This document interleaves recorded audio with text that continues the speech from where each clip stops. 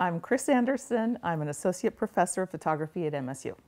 I would be pretty exclusively a colloid printer, meaning gum printing #1, casein #2.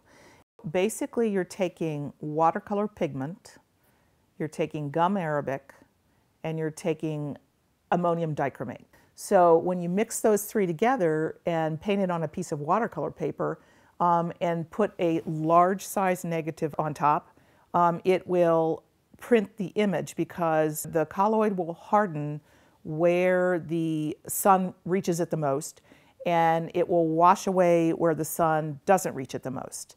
So you have this kind of pseudo photograph painting when you're done. Each image I've split into tricolor negatives. So a color image becomes a negative that prints magenta, a negative that prints blue, and a negative that prints yellow.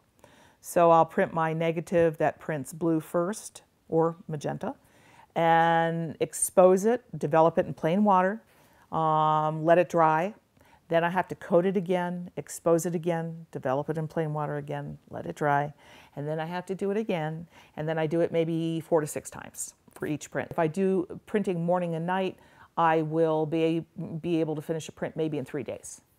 These processes were the norm back in the late 1800s, early 1900s. Everybody did these processes. Nowadays, people don't even know what they are.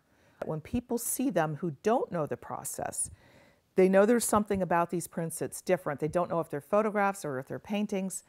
And there's something about them that's very tactile and intriguing and textural, and they love them, but they don't know how to pigeonhole them into, they're confused.